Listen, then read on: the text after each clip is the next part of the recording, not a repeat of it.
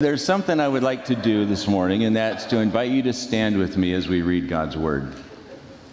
Nick said we should be participatory. They started this back in the book of Nehemiah, and it's probably not a bad practice. We're going to look at 2 Timothy chapter 4, verses 1 through 5. In the presence of God and of Christ Jesus, who will judge the living and the dead, and in view of his appearing in his kingdom, I give you this charge. Preach the word. Be prepared in season and out of season. Correct, rebuke, and encourage, with great patience and careful instruction. For the time will come when people will not put up with sound doctrine. Instead, to suit their own desires, they will gather them around a great number of teachers to say what their itching ears want to hear. They will turn their ears away from the truth and turn aside to myths.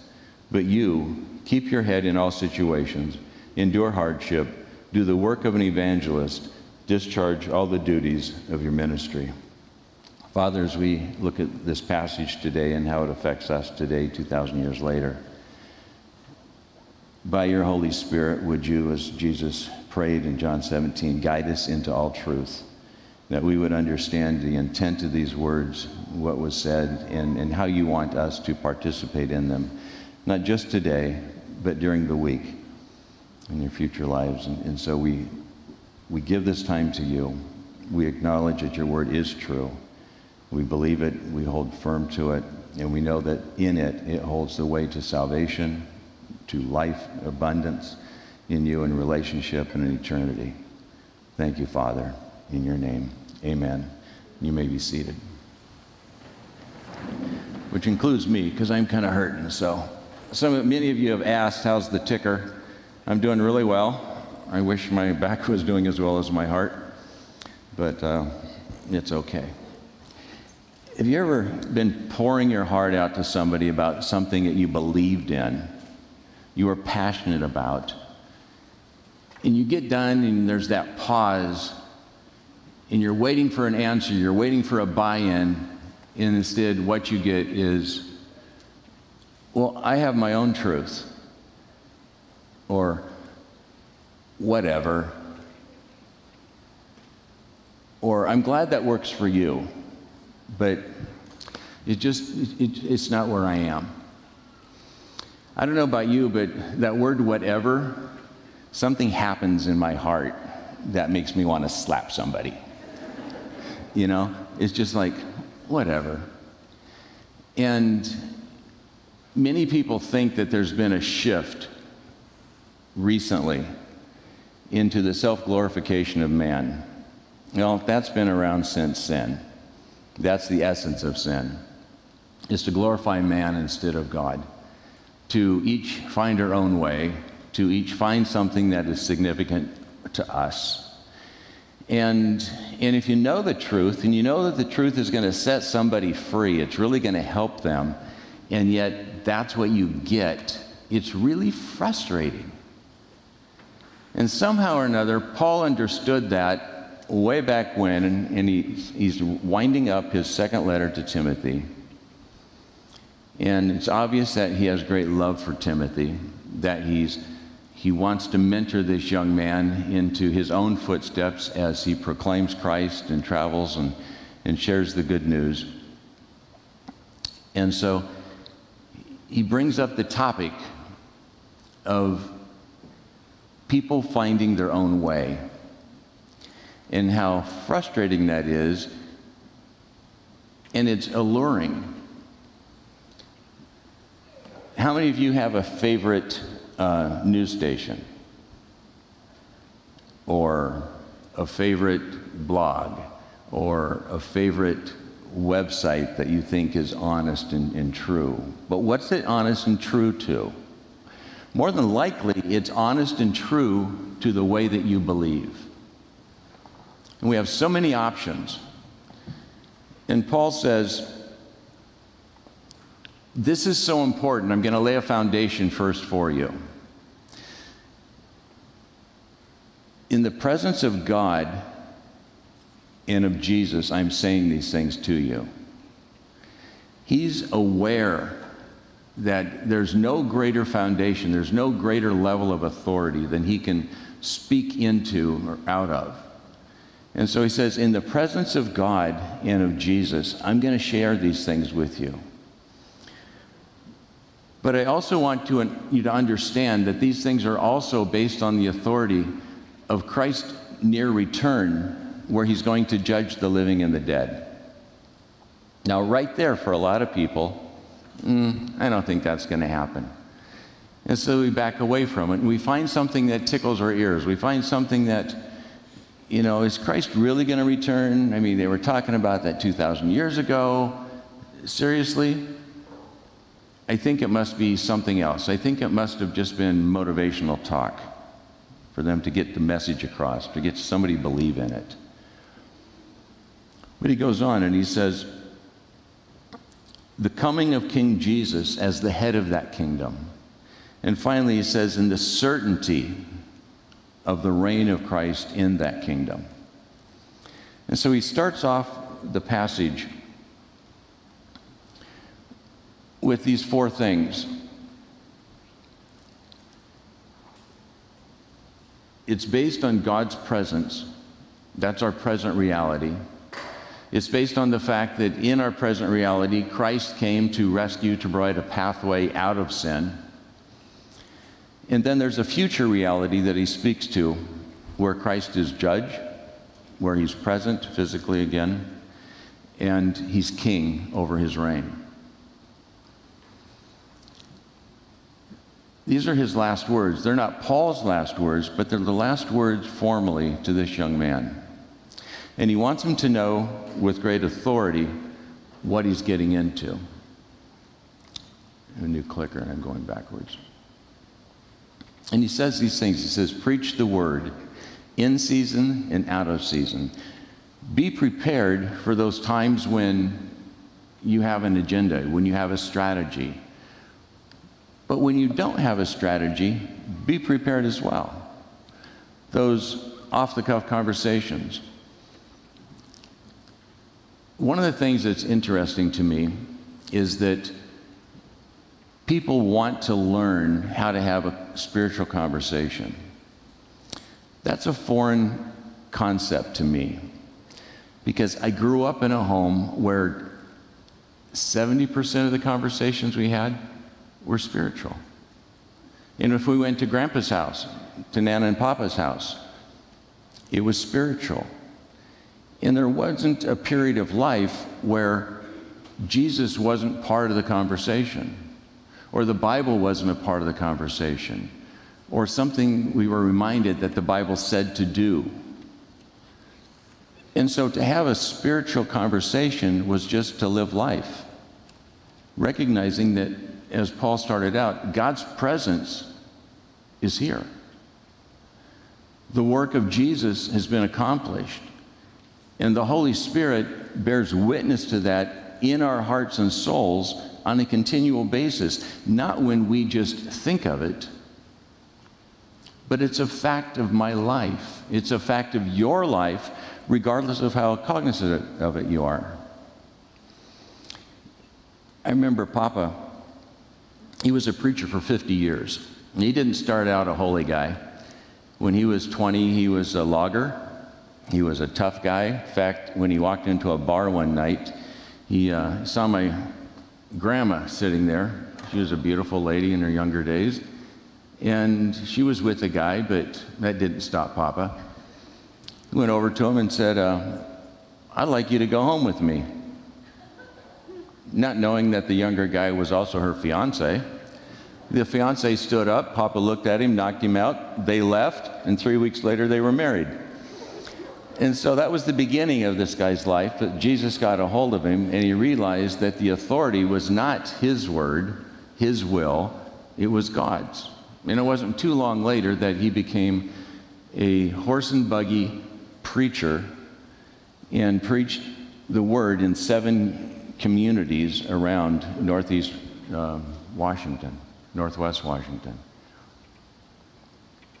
And over the years, when I knew him, he was the pastor of Darrington First Assembly of God, a little 100-person logging town church. And one of Papa's favorite sermons had to do with Christ coming back. It seemed to me as a kid, that's all the man talked about, was the return of Jesus and what that meant and how good it was going to be. And if you look at Paul's teaching, in every book, in every letter, he brings up the fact that Jesus is returning, that Jesus is coming back, and that's purpose and motivation for living. And I thought Papa he needed to get a new topic. But at the same time, there was an attraction to him, because when you think of the return of Christ, there's hope, there's promise, there's authority in that. He came out of surgery. He had cancer, and he was so full when they opened him up, they just sewed him back up and told the family it would be soon. My brother and I were in his hospital room when he woke up. And he looked around and he began to weep, and he said, "I'm back." I said, "Where were you?" He said, I was ready to go into heaven. And it was so good. I was looking forward to seeing Jesus. And he wept for what seemed like a long time. Not because of pain, not because of his condition, but because he wanted to see Jesus. And that was a motivation that drove him as a pastor. When I did his funeral, 3-4 weeks later, in this little logging town, it was the first time they had shut down the woods in 50 years. And for a mile either direction, there were logging trucks parked and people coming in. There were about 400 people trying to get into a church that sat 125 people. And I went around afterwards talking to them, and I said, "Why are you here?" I knew they didn't come to church every week because I was there and they weren't. And they said, "Because your papa had something special about him that brought hope. And when I was sick, or my little girl was in the hospital, or my wife was doing this, your grandpa was there." And he always talked about the hope, and he lived with hope, and he was attractive because of that hope.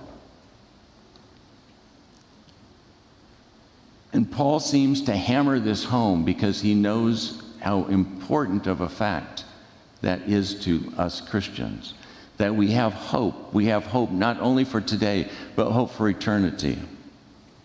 And in setting that as a base, he says, based upon that, Timothy, preach the word. Now, later he says to Timothy, do the work of the evangelist. So he's not saying he's an evangelist. He's a young guy going into ministry. And probably just like you or me, he had occasion to speak to a group of people. But also just like you and me, he was around people daily. Handling the Word of God in truth is a responsibility that each of us have. In talking about giving, I've heard people say, well, I don't have the gift of giving. No, but you do have the responsibility when the plate comes by to give, as a family member of the kingdom of God and of the church you're participating in. Evangelism's much like that. You may not have the gift of giving, but we each have the responsibility to be ready in season and out of season because of the hope we have. And that hope we have is not only the presence of Jesus now, but it's the reality of a kingdom coming that we'll get to live in as followers of Christ. And yet, as I listen, we don't talk about that much. We're very much about right now. We're very much about the moment. And yet, Paul states his final commands to this young man based on what's coming, on an eternity that Christ will be king of, where Christ will be present, that will begin with the judgment of the living and the dead. But for those that follow Jesus, there's great hope and there's great promise.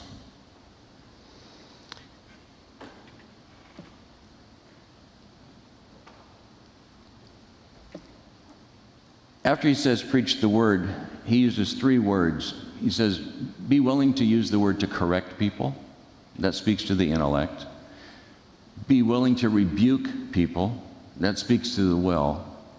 and be ready to encourage people. And that speaks to, or the rebuke speaks to, I'm sorry, I said will. It speaks to the conscience, and to encourage somebody speaks to the will to do something. But notice after he says, preach the word, and he says these things, he shifts gears and he says, but do it carefully. Do it gently. Do it with great instruction. Truth can be harsh. Truth can carry with it a wallop. It can set somebody back. It's not meant to. Anytime we share the truth, even though it may have severe consequences, it's part of God's bringing us to freedom. It's part of God bringing us to a place of knowing Him more. It's part of bringing us to clarity on how God wants us to live. And that's so important. Anytime you're using God's word, the outcome should be the result of somebody living closer or understanding Christ better, not just feeling beat up. I've known people that use the word really well as a baseball bat. And there was nothing living, there was nothing of hope in it at all. It was just harsh. And he says, no, deliver with great patience and with clear understanding. In disciplining our children, there's a difference between discipline and punishment. Discipline brings about clarity and future behavior, and it always ends with affirmation. Punishment focuses on past behavior and simply what you deserve. And that's not God's way. God's way is to encourage, to lift up, to bring truth. And Paul never shies back from correcting. He never shies back from rebuking, but it never leaves the person in want or in need or discouraged. It always leaves the person with hope.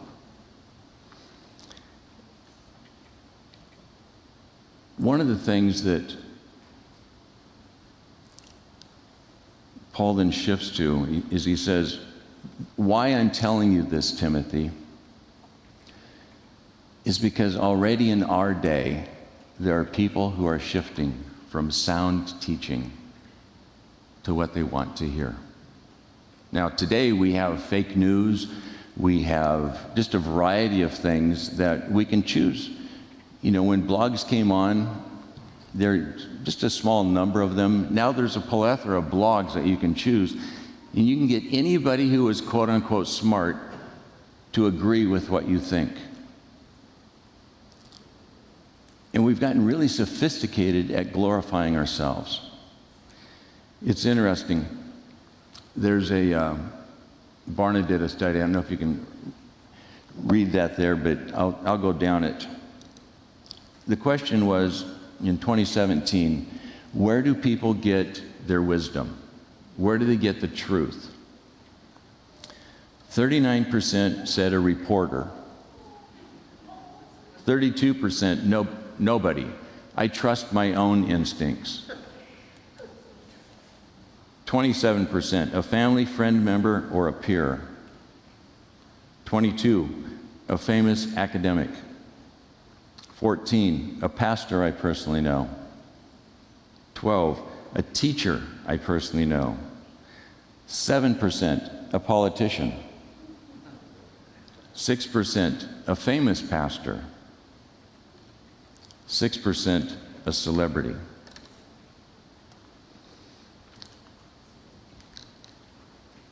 %, of people under 18 today, whether you're in the church or not, they say, believes that the Bible is absolute truth. 10%. When I read that, I didn't believe it, so I went looking for other sources to hopefully change the reality of that statement. And it ranged between 10 and 15%.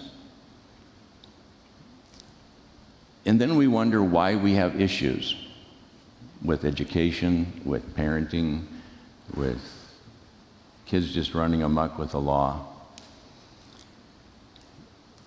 And that's when I remembered back what our household conversations were like growing up, and what we tried to have our conversations about when our girls were growing up. Truth was the language that was spoken, not because it was our opinion, but because it was based on God's word. I want to encourage you this week to try something. Pay attention. Pay attention to what your language and your topics are in your household. Whether you're single living by yourself, what are you listening to? What's coming in? If you're a parent or a roommate, what do you guys talk about? Is the topic have anything to do with truth? If it does, then you're having those spiritual conversations around God's word. And what you do is so critical. This is apparently the marriage season. COVID's been good for weddings. And out of this church, last mid-March, April, and May, for 8 weeks, I led a class for almost engaged, and newly married. We had 29 couples in it. We did it all online. It wasn't fun. I don't want to do that again. But it was so gratifying to see 29 couples caring about what the Bible said about what their life should be as a married couple. And everything we talked about was biblically based, out of God's word. In September 20th, Estelle and I started another class with 5 new couples. We start another one in January. We've already got couples signing up for that.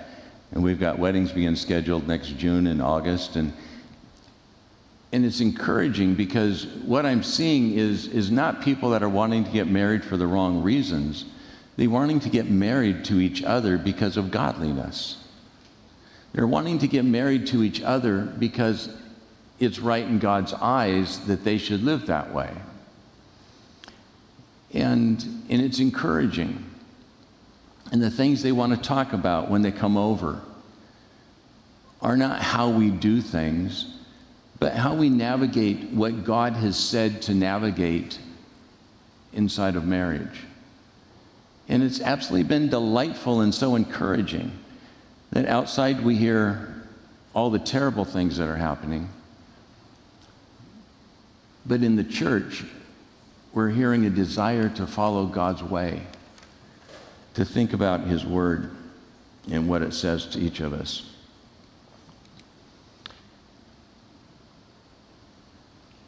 Truth seems to be something that people regard with their feelings instead of what's truly real. Even as Nick preaches many times, the word might be a little bit hard to stomach because it calls for change. And why would we change? We like the way we live. Why get married? It can be cumbersome. Why not just live until I find somebody better? What is it about truth that spurns on a good life? Pay attention to yourself and what rises up when you don't want to do something, but is good for you. Is it easy to give in to truth, to be shaped by the Holy Spirit? Or do you want to hear something that tickles your ear?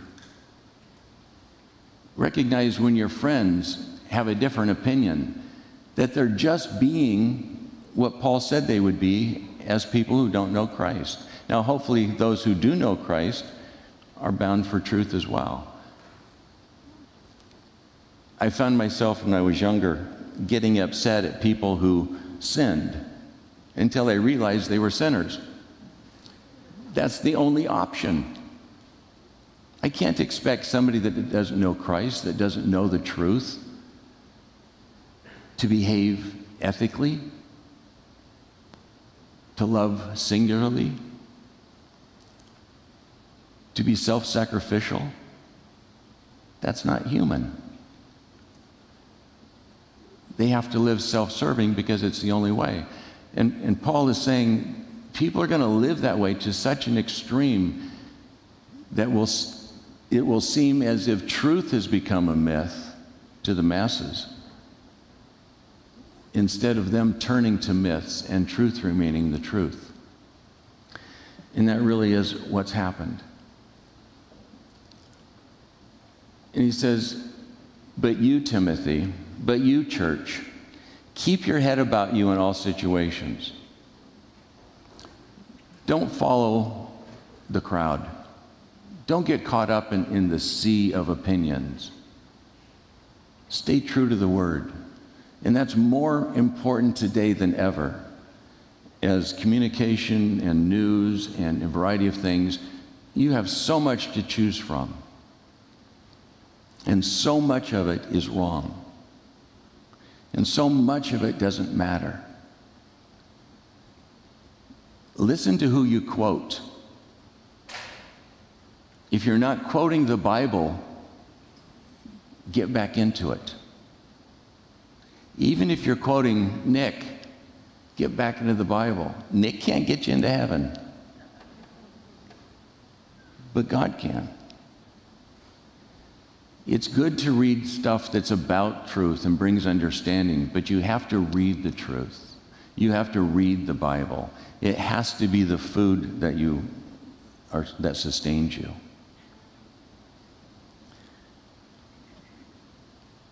I want to take a few moments. I think I've got 8 left, and share something that's dear to my heart, but maybe for a different reason than you might think. And it's something that Pastor Nick and Pastor Tom Flaherty over at City Church and Pastor Marcio Sierra at Lighthouse have agreed with, that this is something that is important. It's Impact Christian Schools. I'll refer to it as ICS. You might think that just because the condition of our education, especially when it comes to minorities, that's why we want to launch new schools. And it honestly has something to do with it, but for me, it has very little to do with it. One of the things that I have been convinced of in my own life is that I was called to do the work of an evangelist. I've never been an evangelist. I'm not an evangelist. And honestly, I never want to be, because those are the people that just can't help themselves of sharing Christ and bringing people to Christ. And I've worked with them, I've trained them, but it's not who I am. I want my witness just to flow out of life and the things I'm passionate about. Diane Cook was a principal here at High Point Church School, High Point Christian School. And she had this wonderful relationship with ALCS and a beginning relationship with Lighthouse. And that was a number of years ago. When I got here 5 years ago, she was talking about this working relationship between the 3 schools and how it was bettering the schools. And it was based on the trust of the 3 primary pastors. I got to know those 3 and became friends with those 3. But the trust was amongst those 3. And she was looking at it for a lot of wonderful reasons, but then something else happened. She became a grandmother, and time got a little divided. And it began to grow in our thoughts that, could this be more than just a relationship between the 3 schools? Could God be actually demonstrating that 3 different churches, very unique from each other, 3 different pastors, very unique from each other, but around the same truth of God's Word, could work together in such a way that there could be progress outside of the church in an entity in education? And that really intrigued me, and I began to pray into it. And about that time, we hired Dr. Charles Moore, who's now the principal at High Point Christian School. And as I got to know him, I found out that he had a vast background in the Wisconsin Family Choice Program, and had worked with Lumen Schools in Milwaukee and Northwest Military Academy in the areas of academics. And he knew all the people and all the players that we would need if we were to do something like ICS. Now, Chuck is a wonderful disciple. He truly loves Jesus. He went to Madison here for his undergrad and his master's and his PhD. He was a part of Navigators. He loves to quote scripture. He loves the Word. But his degrees are in education. And I think education's critical. But I also know that education is an opportunity, because in any classroom you have children of various ethnic backgrounds, of social, economic backgrounds, of various religions. And there's kind of a flat playing field around the thought of education. Now, there's been a difference in how education happens in our country, and we believe that education can be and should be God-honoring. We believe that discipline is something that is godly. We believe that character development matters. And in that environment, good learning can happen. And so we want to pursue excellence in education, but we also want to pursue excellence in the conversation about Jesus, in using it as an opportunity to speak into families. One of the things that we want to do with ICS, that particularly is heavy on my heart, is create new, I'll call them vision schools because they don't exist at the moment. 4 new schools in the next 7-8 years that have a church tied to them. So right now we're looking at a building on the Beltline. There's a church that meets in that building.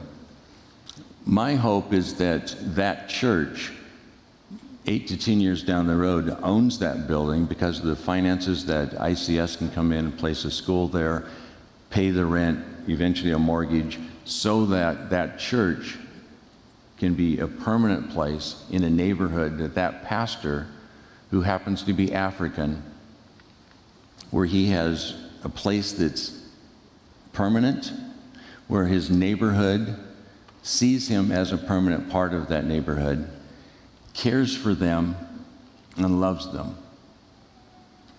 Now, I want that pastor to pastor the families of that school. I want to build trust with the families of that school in such a way that they can see that Christian isn't a terrible word, it's an inviting word that means those people love my student, those people care about my student, those people want my student to excel and to grow, not only academically, but as a whole person.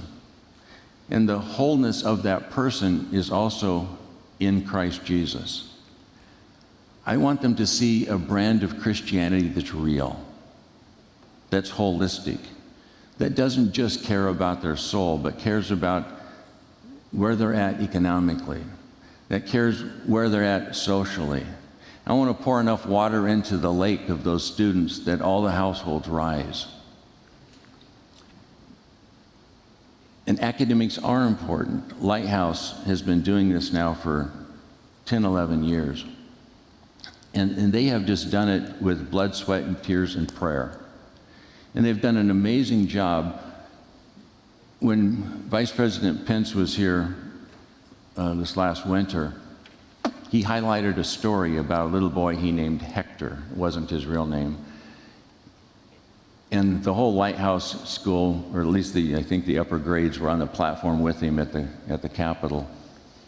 And he highlighted the educational advances of this little boy who was way below reading and writing and math grades for his grade level. And in 1 year, he came up. Lighthouse has been, with the same students that are failing in public school, Lighthouse has been in the top 5 schools in the last 3 or 4 years in reading and writing and math in grades 3 and 4 for minority children. Some of you, yeah. And if you ask Marcio or Tia is the principal, Marcio's wife, why? It's not because we have amazing teaching methods. It's because Jesus Christ resides within the hearts and lives of every teacher, and they love the student. And they care about that grade, but they care about the grade because it's part of that person. It's part of that child. My hope for Impact Christian Schools is this, that in 7 or 8 years, we will have seen several thousand students, plus their families, who have a better opportunity in education, who have had the opportunity to meet Jesus, who have had the opportunity to know the value of His Word, who have had the opportunity to be discipled, have the opportunity to know they have a future and a hope, and that their families trust the church. And their families have had those same opportunities as those children have had. When I got here 5 years ago, I told Nick that I don't know when or where or how, but God's given me a number of 20,000 people that we'll get to see come to Christ. Now, I don't know how that's going to happen. I really don't. And ICS can't accomplish that number in the next 7, 8 years. We've got millions of dollars to raise. Yes, Drexel and a few other foundations are being generous. But the point isn't that we change education. The point is that the church brings opportunity, well thought out, sustainable, profitable, not in terms of finance, but in life growth. That we cross racial dividing lines. One day Marcio said to me, he said, "Mike, I know your heart. I know you love us. But honestly, many people in our church just still think you're part of the rich white church." That hurt, because that's not who we are. We're people who love Jesus. We're people who love them in whatever state them is, whether it's your coworker at work, whether it's your neighbor, whether it's people you've never met but have the opportunity to assist or work with. We are called to do the work of the evangelist, to preach the word in such a way that it's winsome, that it's holistic, that it's caring, that it's not judging, that it draws people into the reality of Christ. Doing the work of evangelism, one of the things I learned at my 11 years at Billy Graham is it is a lot of work. Those of us that were in the traveling side of the ministry, there were only maybe 50, 75 of us. The other 500 people in the building just supported us because it took a lot of work. It took a lot of money. It took a lot of time. It took a lot of resources. But the end result was that people heard who Christ was. And I don't want that to be just the end result. I want people in this city to trust you because you're a Christian, to love them in a way that has not yet been seen in this city. I don't want to see racial divide in the church. If different races want to worship together, that's fine. But they are our brothers and sisters in Christ. And we're going to live together with them in such a way that confounds the media, that confounds education, that confounds employers, confounds law enforcement, because we are His church. And we have to do the hard work of the evangelist. That means preparing the soil, spending the money, knowing the crowd, being strategic about it, but then delivering with clear conscience, with gentleness, with great creativity, and with great care. The loving, forgiving, freeing word of the gospel of Jesus Christ. And so, yeah, we're 3 years into ICS. and we still don't have a new school. But it looks like we may have one next August. And it will be a lot of work, and there will be a lot of people looking at it, but all they want them to see is Jesus. And I want to ask you one question. What are you doing in your life deliberately to do the work of the evangelist? What are you doing? Who are you deliberately meeting? How are you deliberately positioning yourself in life so that the people around you see Jesus? And when they see Jesus, who will they think he is because of you? Let's pray. Heavenly Father, I am so grateful that we live in a present reality of your presence and the work of Jesus.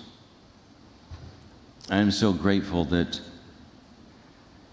it's not a myth, that what people turn to is the myth, but that we stand on truth, something that is absolute, something that brings hope, not in a whimsical way, but is foundational.